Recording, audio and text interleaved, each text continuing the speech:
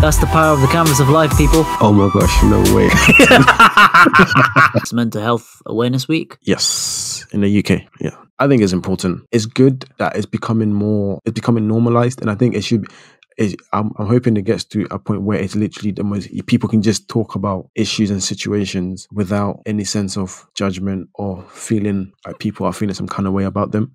And basically, we don't want any stigma on mental health disease, because it's just like it's just like your body. So when you're ill, right? No one looks at you some kind of way apart from, oh, like, bless you, you're ill. Hope you recover quickly. Blah blah blah. So why can't we have that same mindset towards mental health illnesses and be like, and have that same sympathy for people? It's because people can't see it though, right? I mean, how do you prove you've got a mental illness? Other than getting a psychoanalysis, of course. But otherwise, it's just like, because people can't see the actual effects of mental illness, unless you truly know that person, unless you truly had the chance to assess it, then that's what I mean though. Like, to the casual person, in comparison to normal illness, it's not as easy to detect. Like, that's why they say you never know what someone is going through behind closed doors. Absolutely. Because it's so easy to shut yourself out away from others in a mental perspective. Definitely.